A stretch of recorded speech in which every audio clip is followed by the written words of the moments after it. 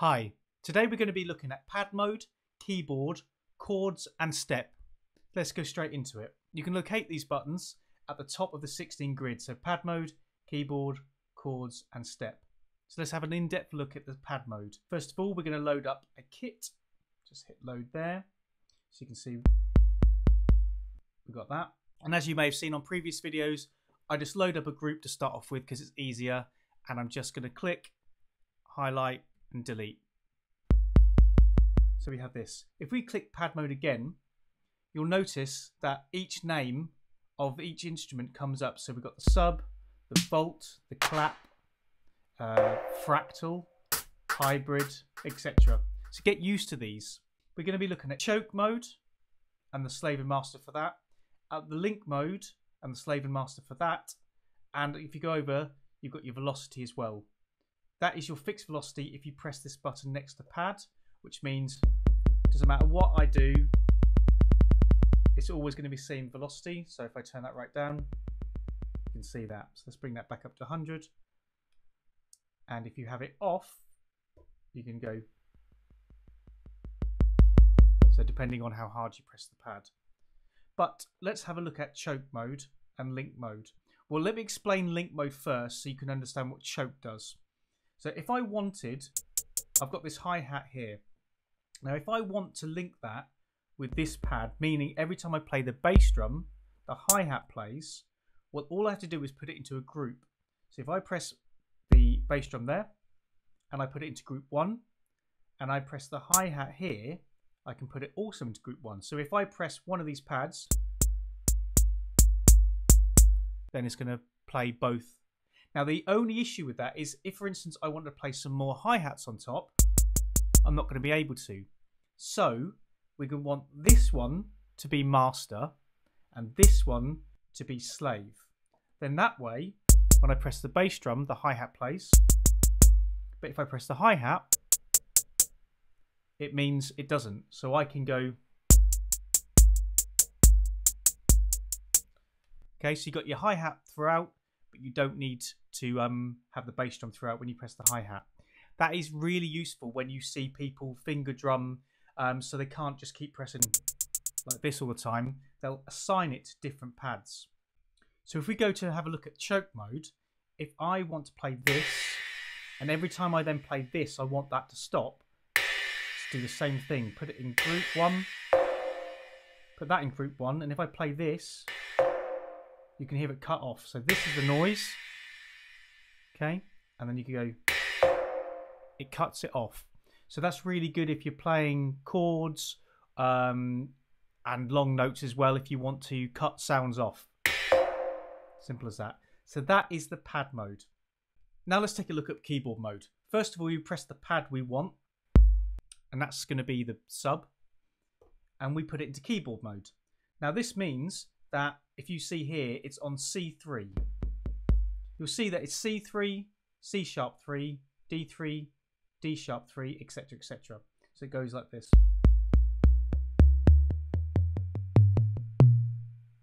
Now this means you can make a different sub.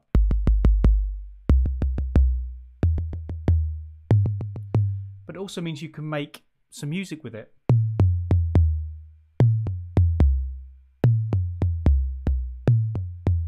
Okay, and we've got octave minus and plus up here. So if we press minus, we go lower.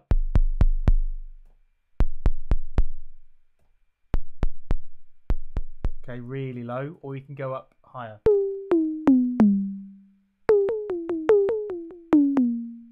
Okay, so we get this to get back to C3, and we've also got semitones. Okay, we can go down a semitone. So it was on C3 is your bottom note, and if you go down a semitone, you've got B, because B is before C on the scale. Okay, so let's put that there. Then what we've got is we've got the scale as chromatic, major, minor, harmonic minor, etc., etc., etc. It's there's a lot to choose from. So this one goes C sharp, D sharp, E, F sharp, G, blah blah blah blah. But if you go to major, there's no sharps at all. It's just whole notes. So if you notice, these three are brightly lit. and they are the root notes. So that's C, C, C. If I change that back to chromatic, there's C and C because there's sharps in the middle. Then if I go to minor, it's C, D, E flat, F, and then we've got harmonic minor. Subtle changes, major pentatonic. So you've got 4 root notes there. It's best to have a play with this and see what you like. This one is Gypsy.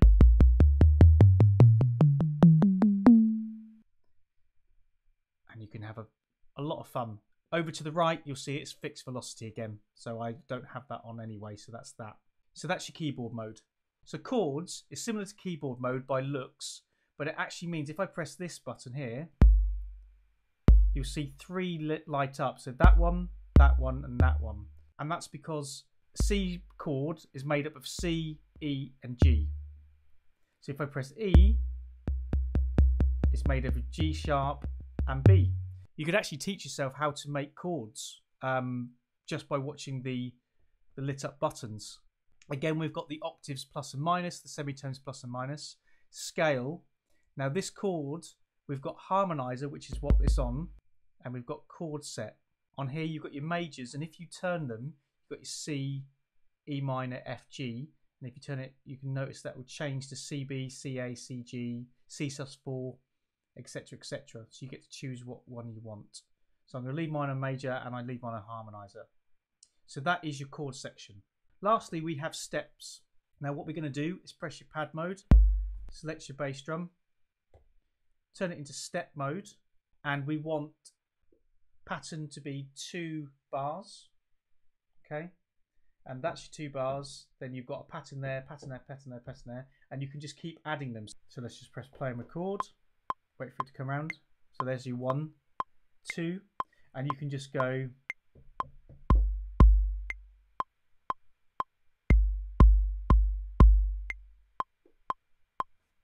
I can change the length.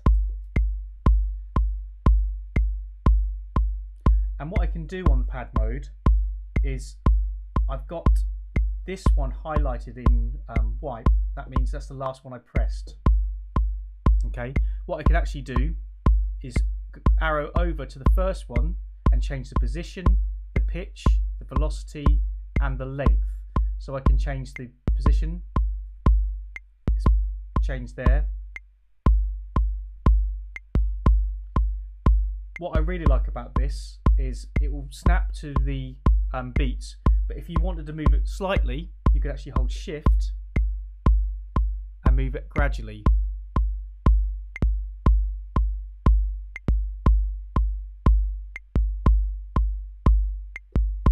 Now why would you do that? If you quantize these or you don't get them quite right, then they're going to always snap to the beat. So if I change that one and then I change this one, let's go over here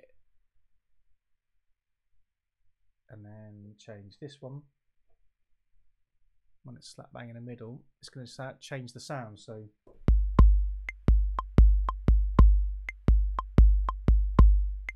if you fancy that sort of thing. Now the good thing is if I move this one back, it actually will snap back to the beat. I can go snap, snap, and snap. Alternatively, if you had moved it out like this, you could just turn it off and hit the pad again, and you'll be able to get back to the first beat. Then we've got the pitch. So if we select this one, so we've got this one selected here.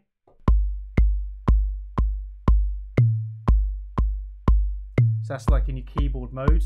If I select over here,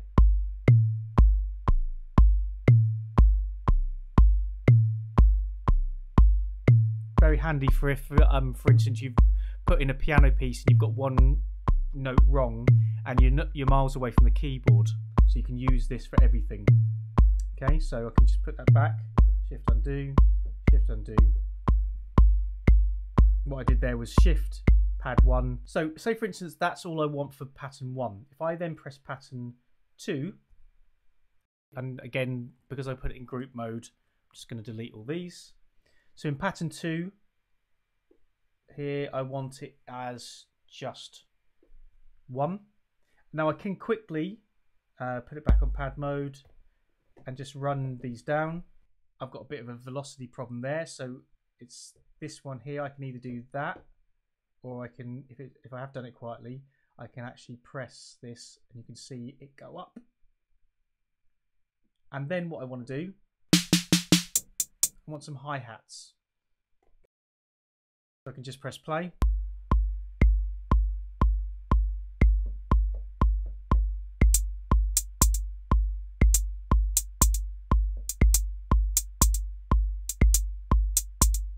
And it's really nice because you can make this sound more realistic. So if I press over here and I want that one to be quieter,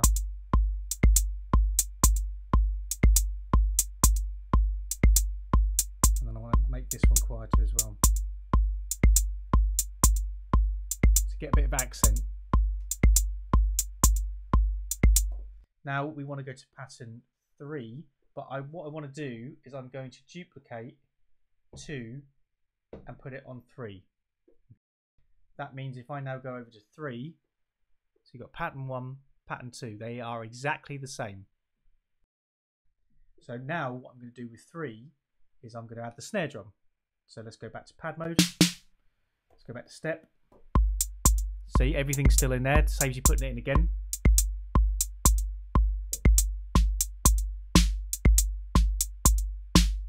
That one was a bit weak. Okay, so I'm going to put this over, change the velocity.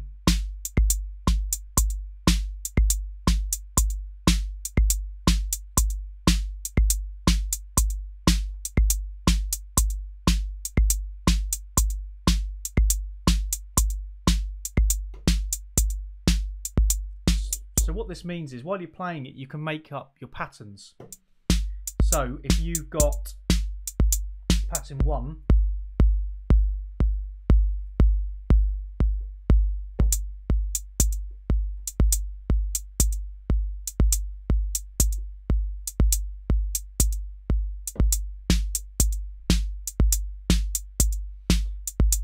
and you can keep building and building that up.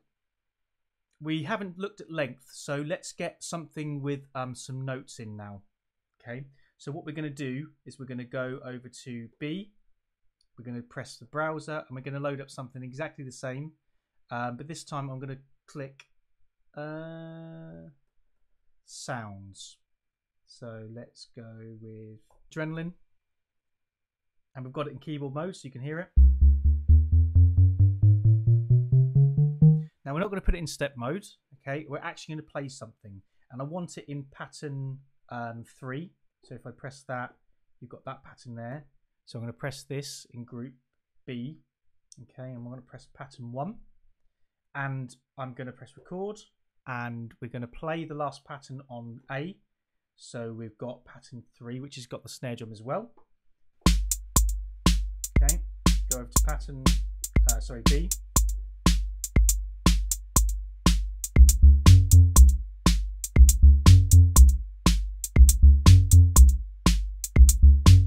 Actually, I want to change that, so I want to make it higher. So undo. Okay, keyboard mode. Go up an octave.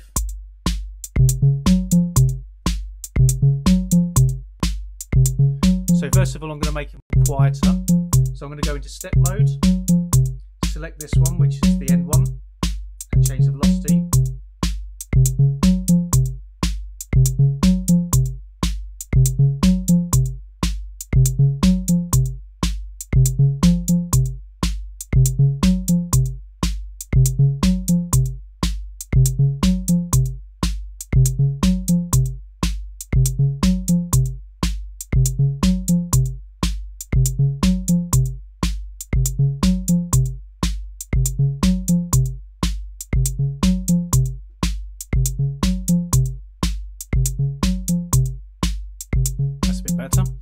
And say for instance I want one of the notes longer, so I select which one I want and I can just make that length.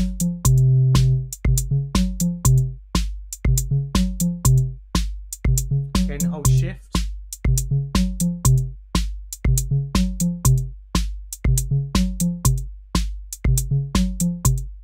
So if I want to make them all like that, it's 30.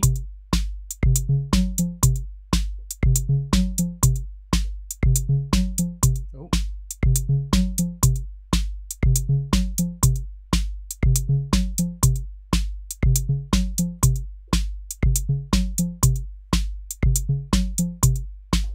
Which to me is a lot nicer. So that is a quick look at your pad mode, your keyboard mode, your chords, and your step. Also, we had a quick look at patterns and the scenes and the buttons on there. If you've got any questions, please feel free to make a comment on the bottom, and I will see you next time with another beginner's guide to the Maschine MK3.